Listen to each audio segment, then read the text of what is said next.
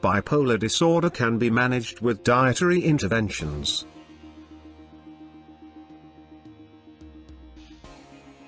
Bipolar disorder is a mental condition marked by alternating periods of manic, euphoric mood and major depressive mood. Bipolar disorder affects 1 to 4.4% of the population. Fatty acids are a major area of interest in bipolar disorder and depression.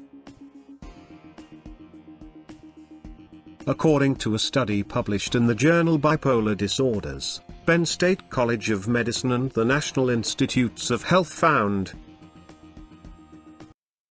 people with bipolar disorder have lower levels of omega-3s fatty acids that cross the blood-brain barrier. The availability of omega-3s in the body is lower in bipolar subjects. Omega-3 fatty acids are a large component of brain cell membranes and are important for cell-to-cell communication in the brain.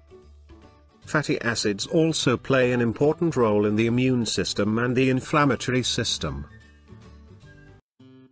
Omega fatty acids can shift the balance of inflammation, which is important in bipolar disorder. Omega-3 fatty acids are abundant in fish, vegetable oils, walnuts, flaxseed oil and leafy vegetables. Circulating fatty acids in the blood is a better indication of dietary intake.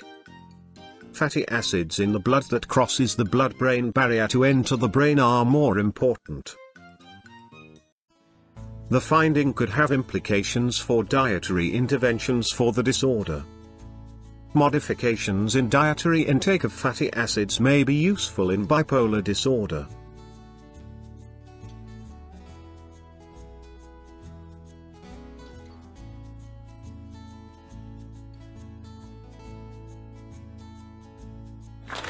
Thanks for listening.